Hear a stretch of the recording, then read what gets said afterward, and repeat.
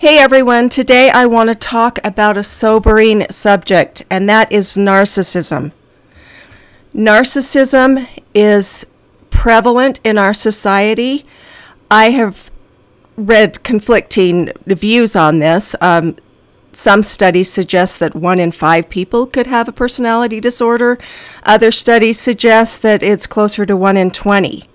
Either way, think about it. If you're in a room with 50 people, well, do the math. 2 or 3 or 4 are probably going to have personality disorders. That means there is probably a suspect in your very own family. Now, we've all heard the word narcissist many times and in a variety of settings. A narcissist is someone that is dripping with entitlement, self-absorption, and conceit. While narcissism does include those traits, it's much more complicated than that. In this video, I'd like to paint a more detailed picture of what narcissism looks like in the real world and how you can protect yourself from these predator personalities. My hope is to present an accurate description of narcissism by exploring 5 different characteristics of a narcissist. The ugly truth must be exposed because of their ability to obliterate the health of those they're married to, those they parent, and those they are associated with. The term narcissism comes from the Greek mythology tale of Narcissus, who fell in love with his own image while gazing into a pool of water. This concept of narcissism was introduced by Sigmund Freud in 1914. The stereotypical narcissist is typically viewed as a conceited, selfish, and obnoxious extrovert who thinks only of themselves. Narcissists are arrogant. They do have an exaggerated sense of self and an extreme sense of entitlement and a complete disregard for others. They will throw you under the bus if it serves them, even if you're married to them or they're your parent. A normal brain can't wrap itself around this fact, but it is indeed true. Narcissists can be very charming and extravagant. They can shower you with undivided attention and thoughtful gifts in the beginning. Over time, their true character or lack thereof will be revealed. They are disturbed individuals who suffered an injury in childhood that was deeply wounding, and this arrested their emotional development. So essentially, they're 2-year-olds walking around in adult bodies.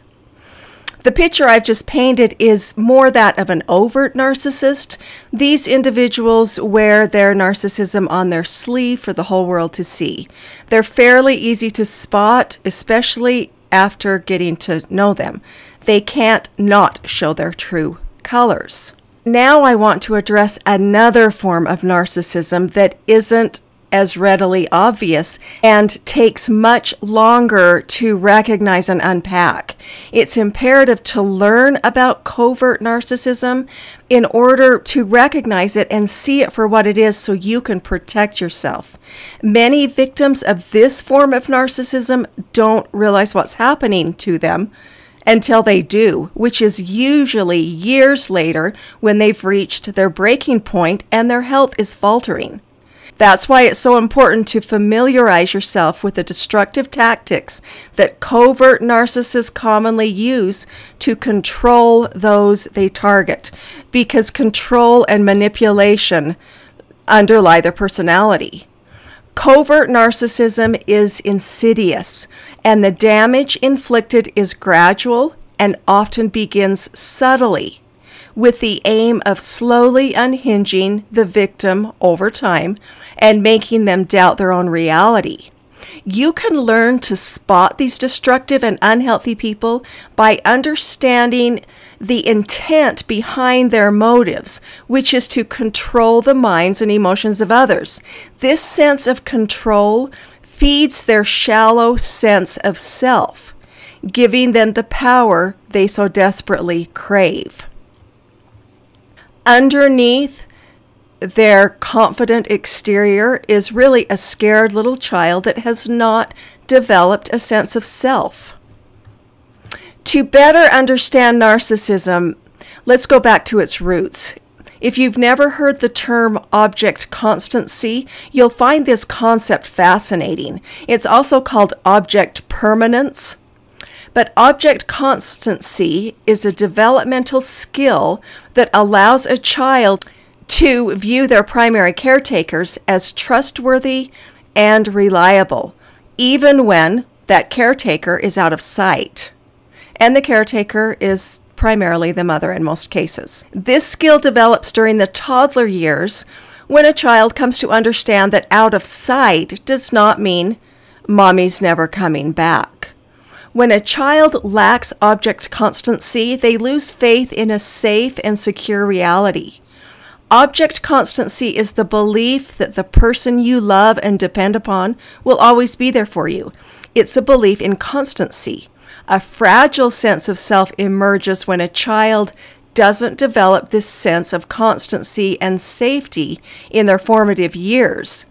Individuation and ego formation are aspects of object permanence that are negatively affected when this crucial skill is not developed. If a child has formed a strong bond and connection with their mother or other primary caretaker, they'll have a normal sense of object constancy. They can then view the world as safe and be able to form loving, nurturing relationships. However, if a child grows up with the belief that separation and conflict lead to abandonment and rejection, they'll have an inability to feel normal emotions and form healthy relationships. Interestingly, this is how a lack of object constancy leads to the conflict avoidance so inherent in narcissism. Narcissists are avoidance addicts. So rather than address an issue, say as in a marriage, which, hello, you're going to need to address conflict, they just run from it. I mean, they're little 2-year-olds that run away. Narcissism results when a child doesn't learn this critical developmental skill. And this could be due to unreasonable demands being placed on the child, or their needs constantly being invalidated and ignored. At the age of 2 or 3 in toddlerhood, children are not capable and lack the maturity to openly resist parental demands. So how do these children cope? They develop coping mechanisms so they don't feel so helpless. These children learn to resist, but they do so subtly and deceptively. And this is how the seeds of narcissism are sown. Narcissism very often stems from a shaky relationship with the mother. So here are the 5 traits that I want to talk about. Now, there are more, but we don't want this video to be 100 hours long. Narcissists lack empathy. If you've ever tried to make a relationship work with someone who doesn't possess or exhibit empathy, you're in for a nightmare. Relationships, particularly intimate ones, cannot endure when one partner is devoid of empathy. The narcissistic person is there physically, but no one's home emotionally. It's like living in the fun house without the fun or enjoyment. It's almost like narcissists lack a soul. Empathy and compassion are the defining characteristics of emotional intelligence, which there is none without empathy. Narcissists are certainly not candidates for marriage because they are incapable of forming intimate bonds, and marriage and family life require a high degree of emotional intelligence. Nor does it help matters that narcs turn your valid concerns into criticism that their fragile egos can't handle. Their world revolves completely around them. Their bywords are I, me, and mine. Loving, nurturing relationships require trust, respect, appreciation, and compassion. Narcissists do not possess these qualities to a high degree or for the long term. They are much too selfish and self-absorbed to think of anyone but themselves. The lack of empathy is the ultimate game changer for any type of relationship. And like I said before, particularly intimate relationships. Narcissists cannot engage and connect, and they'll never be able to because of their arrested emotional development. Don't fool yourself into thinking you can love them enough to change them and teach them empathy. The truth is, you can't. It's not possible. Also, don't think covert narcissists are easy to spot. This form of narcissism may remain undetected for years, and they may be seemingly normal for years. But eventually their mask will fall. Those you live with can't put a name to the stealth and strange behaviors. Their partners and associates know that something is off. They just can't put their finger on it. And then, of course, they can appear normal for a while, and then they do something bizarre. And so, I mean, it's just a chaotic mind game. A covert narc could be the nice man or woman down the street who everyone loves. These people can appear to be normal unless you're close to them.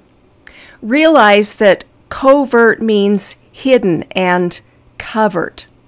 What goes on behind closed doors in the covert's home may be quite a different story than the public persona that they display.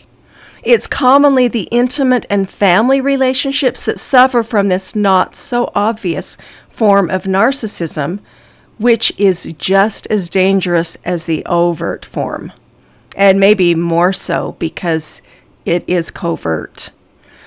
Also referred to as closet narcissism or hypersensitive narcissism, these people can dish out cruelty, but when the same behavior is directed at them, they fall apart. Because of their childhood wounds, covert narcs are ultra-sensitive and insecure inside. The suave exterior belies the fragile ego, shallow sense of self, and insecurity that is their true nature. Covert narcissists can be compared to a bomb just waiting to go off. Their calm and collected demeanor does not convey the seething anger that lies just beneath the surface. This anger is not obvious, but is passive-aggressive in nature. Covert narcs are extremely passive-aggressive. And this brings us to our next destructive characteristic of this disturbed personality type: passive-aggressive manipulation. If you've ever been the target of passive aggression, you know how awful it is. The covert narc makes everything your fault. So you get to be the one that's abused, but then it's your fault. It's like the biggest mind game. Though not as obvious and identifiable, passive-aggressive people are every bit as destructive as their aggressive counterparts. Passive aggression is still aggression and a dangerous form of manipulation, dominance, intimidation, and control. When passive aggression is directed at you, you'll feel judged, accused, and defensive while not knowing what your crime was. In this type of aggression, there's a disconnect between what the covert narc says and what he does. They don't appear angry. In fact, they have a stupid grin on their faces all the time. So while they don't appear angry, they'll use tactics to exact revenge and use whatever tools they have at their disposal to achieve their objective. Narcs are masters of avoidance and adept at sweeping their destructive behaviors under the rug, and they're perfectionists at denial. Because of this need to avoid conflict, they're good at making harmful situations appear innocuous, and they won't validate the severity of a situation that does need to be addressed. This avoidance lets them conveniently off the hook. No need to address a problem if there is no problem. Covert narcissists are uncomfortable using overt aggression to get what they want, so under the guise of pleasing others, They'll use their deceitful and subtle tactics to meet their own needs. This leaves everyone baffled and wondering what the heck is happening. Some of their favorite manipulative tools are avoidance, forgetfulness, and procrastination. How convenient to say, "Oh, I forgot." Narcs have a lack of emotional intelligence. Because narcissists lack the skills to maturely express their feelings of hurt and disappointment like normal, emotionally healthy adults do, they indirectly express their feelings by acting out, but in a passive way, because they are toddlers, essentially. Suave, smooth, yet seething pretty much sums up a covert narc. But what does passive aggressive behavior look like? Okay, here's a scenario for you. A wife innocently does something her covert husband doesn't like. It could be anything large or small. There was no malicious intent on the wife's part, nor does she have any idea what she did. She could have raised her eyebrows the wrong way. She apologizes for her crime, says she'll try harder, and she does indeed try harder because she doesn't want to break her family apart. Who would? The narc says he isn't mad and everything's fine. Life proceeds as normal until, watch out, inside the narcissist is seething and conjuring up ways to make his wife pay for her crime, because it was a crime. Yes, it would have been easier to discuss the problem openly and deal with it in a mature way. This doesn't happen with narcissism on the scene because the covert lacks the necessary emotional skills to address and overcome conflict. A negative cycle of avoidance and revenge then ensues.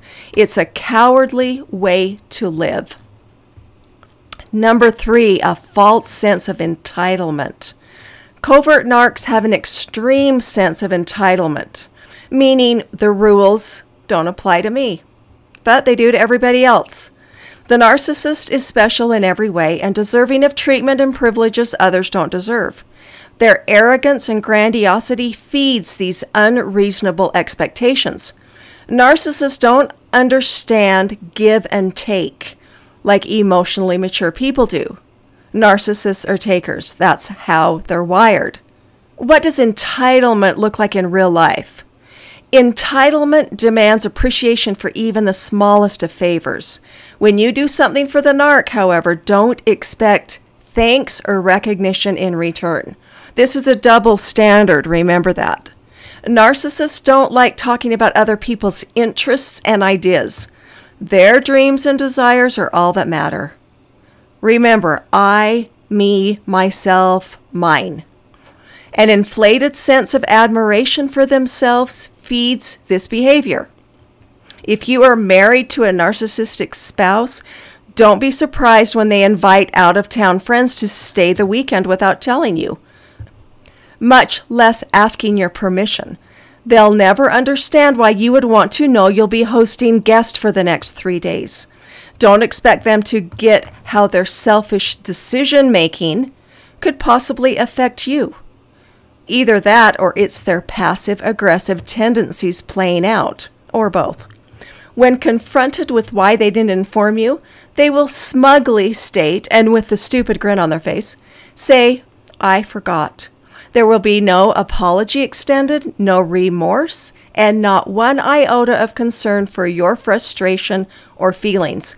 They will then act as if nothing happened while you're left angry and confused. Number 4, gaslighting and stonewalling. This is extra fun. If you haven't experienced the phenomena of gaslighting and stonewalling, you'll be amazed that these damaging tactics even exist. They really are a thing, and that someone can be so heartless and cruel. These behaviors are an extreme form of emotional abuse with the intent of causing the victim to second-guess themselves and question their sanity while slowly degrading their self-esteem. This gives the narcissist their supply, which they so desperately crave. Gaslighting is a form of psychological manipulation and mind control.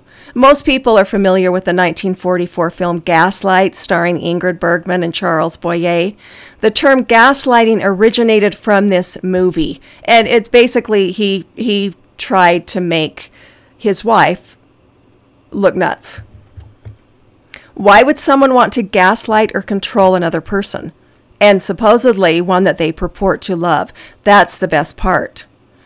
Unfortunate but true, most gaslighting behavior is commonly directed at the narcissist's spouse and family members, because he would never engage in this behavior at work or with their friends because they value their reputation and their public persona. But narcissists aren't dumb, I guess. They know who and who won't put up with their mentally deranged behavior. They save it for those that depend on them. Narcissists gaslight out of their own distorted sense of self. But of course, the person being gaslighted doesn't know it's not their problem, it's the narcissist's problem. Narcissists also fear being exposed for who they really are. At some point, their narcissistic mask will slip and their true nature will be exposed. The mask, which is their false persona, always slips. It's just a matter of time.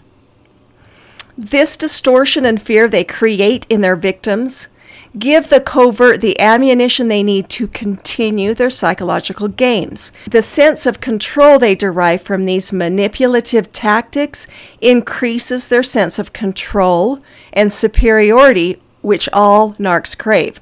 This is called the infamous narcissistic supply. If a narc can make you doubt your own perceptions, constantly questioning what you saw and heard, they have succeeded. You have now become more dependent on them because you've lost trust in yourself. How do narcissists cause you to question your own reality? Well, it's the subtlety of gaslighting. First, let me say, gaslighting is extremely subtle in the beginning. So subtle that you may not even notice it. At first, the narc will create mild confusion and anxiety in those they target, which could probably be blamed on other factors. The victim knows something isn't right but can't name it, and this is how the narcissist hooks those they abuse. If you've ever heard the analogy of the frog in the frying pan, you'll better understand this technique. The heat is so gradual that you don't realize you're being burned until you are completely fried. It's not until the abuse has continued for years that the poor, unfortunate souls, whose health is now completely obliterated, who are gaslighted, lose their own grasp on reality. It's not until this abuse has continued for years unabated that the poor, unfortunate, gaslighted souls lose their own grasp on reality. Please be aware of how gaslighting is used so you are not victimized. It can come on so subtly. Suspect you are being gaslighted if you are consistently lied to, accused of things you didn't do or say, constantly dismissed, neglected, contradicted, and told that you are crazy. Most importantly, if you start to question your own perceptions and feel destabilized much of the time, there is a good chance you're being gaslighted. Stonewalling is another narcissistic tactic, and at its most basic level, it's a refusal to validate another person's perceptions, concerns, or feelings. It also involves a total lack of self-awareness and an inability to behave normally and rationally. Those who stonewall never self-reflect or question their own behavior. They have absolutely no self-awareness. And if they do, they don't care. Stonewalling fits in perfectly with a lack of empathy, passive aggression, entitlement, and gaslighting. Stonewalling is a common tactic used by covert narcs to emotionally and psychologically abuse their victims. Essentially, stonewalling is behaving like a bully, a grade school bully. Narcs are bullies to the nth degree. It is deliberately refusing to communicate. Stonewalling is premeditated and intentional. Narcs stonewall to control, manipulate, and get their own way. There's also the refusal to negotiate, so trying to divorce them is a nightmare. Narcs would never consider listening and understanding to another person's opinion or point of view, much less appreciate any thought or feeling that opposes their own twisted thought processes. Protecting their own disturbed reality is the narcissist's top priority, and they don't care what hostages are taken in the process. How could they possibly care when they lack empathy? That's why I put a lack of empathy as the top characteristic distinguishing a narcissist. It plays into all the other chilling and unnatural traits. Narcissistic stonewallers will stubbornly stand their ground during an argument. They will not give an inch. They will refuse to negotiate in order to reach a reasonable conclusion that satisfies all parties. This is the thing about narcissists. I mean, they're so ridiculous. They're constantly shooting their own selves in the foot. Narcissists self-destruct. Stonewalling has a lot in common with the silent treatment most of us are familiar with and have even experienced at some point. However, stonewalling has a much more cruel intent, and get this, it can last for years. Can you imagine the emotional and psychological damage that is inflicted by these emotional midgets? If these people are called out on their behavior, though, you'll witness a smug sense of satisfaction and superiority on their cruel faces. There's absolutely no point in trying to communicate or reason with them. Your only course of action should be to protect and remove yourself from any person that ever uses gaslighting and stonewalling to advance their purposes. And this is why education is vital. Number 5, a lack of emotional connection. It's impossible for narcs to form loving relationships, to nurture, to attach, and to create connection. That would require empathy and self-awareness, which they don't have. Emotional connection is not possible when you're consumed with yourself and you refuse to ever validate anybody else. Arrogance and entitlement don't help matters. Forget all thoughts of having a genuine relationship if you're married to a covert narc. Or any narcissist for that matter. You'll kill yourself trying to form the intimate bonds that you crave. Narcissists don't have it in them. Nourishing, authentic relationships are not possible when dealing with this cluster of symptoms. I would even venture to say that narcissists don't feel, unless, of course, that's anger and envy. They don't have the range of emotions that neurotypical people do. They usually just feel anger, victimized.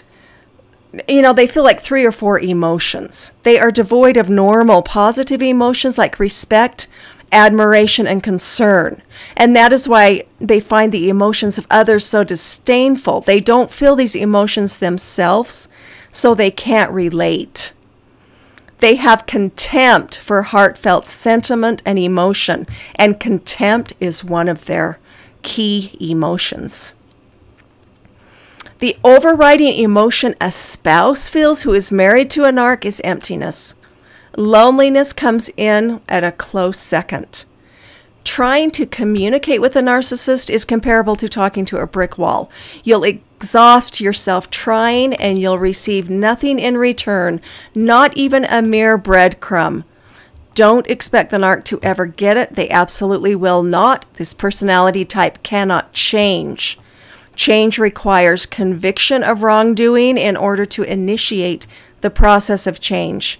Narcissists have no such conviction of wrongdoing because they are in denial, much less remorse for the harm they have caused. When you can't engage, connection is simply not possible, and this is confounding to healthy people that feel normal emotions. Another quality of narcissism is they will neglect you and withhold affection of any kind. Oh, if you want them to hold your hand, oh no, that would be a federal crime. If you're in a relationship with one of these 2-year-olds, at some point you will come to your senses and try to extricate yourself from your prison. Realize that you are in for the ride of your life. Because narcs don't communicate, it will get ugly.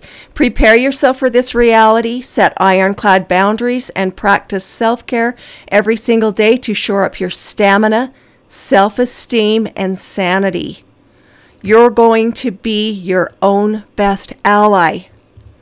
The narcissist does not want to live alone in his own distorted reality, so he wants to keep you captive to feed his supply. Self-care is absolutely critical to retrieve the parts of yourself the narcissist has stolen. Work on recovering your self-esteem and self-respect. Reclaim your life by doing things you love every single day, and be selfish with your time. Your health needs that. Associate with people that listen to you and value your opinions. Do not settle for anything less. Your fragile sense of self needs nourishment and validation. It will take time to heal, so be patient. And even though it's hard to get away from a narcissist, you must remove yourself from the situation and go no contact. And I know that's hard if you have children with them, but you can always minimize the contact you have with them. Do these characteristics describe someone you know? Have you ever been personally manipulated by a covert narcissist? I would love to hear your thoughts in the comment section below. Thanks so much for watching.